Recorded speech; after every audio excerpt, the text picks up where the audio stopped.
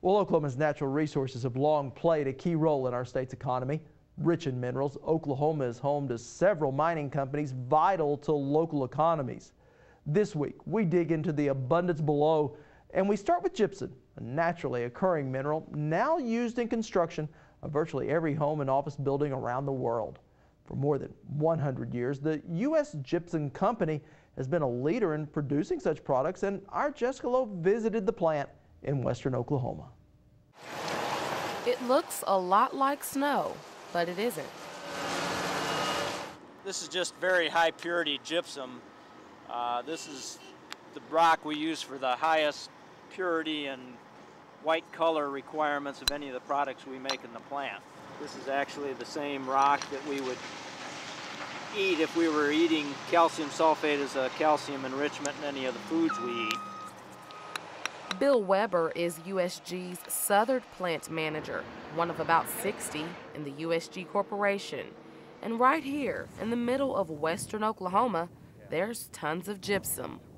The gypsum shows up as a distinct line. The top half is a little bit grayer, the bottom half is a little bit whiter. All the rock here is part of it's a marine deposit. When there was an ocean that covered this part of Oklahoma back in the Permian age, which was about 250 million years ago. A gift from Mother Nature Weber is grateful for. Gypsum is a naturally formed mineral. It's calcium sulfate, which is CaSO4 2H2O. It has two molecules of water chemically combined, which makes it a very useful mineral for processing.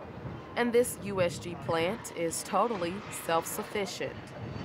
We actually start with the naturally formed rock here at the plant site. We uncover the rock, we mine it, we bring it up to the plant, we process it with our own equipment. We take the water out of the rock to process it into a plaster or a stucco. The board department, we actually make sheetrock, wallboard. The packing department, we make bagged goods of plaster, and it ranges anywhere from food grade additives to dental plasters to plasters for tooling and casting, road patch material. Gypsum is also used as a soil conditioner, so the dust that we create that gets on the soil actually is beneficial to the soil and the plants. To keep this business intact 24 hours a day and 7 days a week, there are more than 300 highly trained workers. Steve Kliewer is with Northwest Technology Center and is providing on-site training for USG employees. We gave them some options as far as training on computers for some of their people who needed training. We also worked with them as far as networking their whole plant. They needed some training on fiber optics termination, and provided some companies for them that had that expertise and actually received some grant money to help pay for that training. All these people have been trained and developed inside the company to where we're pretty self-sufficient. We have to be out here. There's not a lot of outside contractors that can come in and provide services in this part of the state.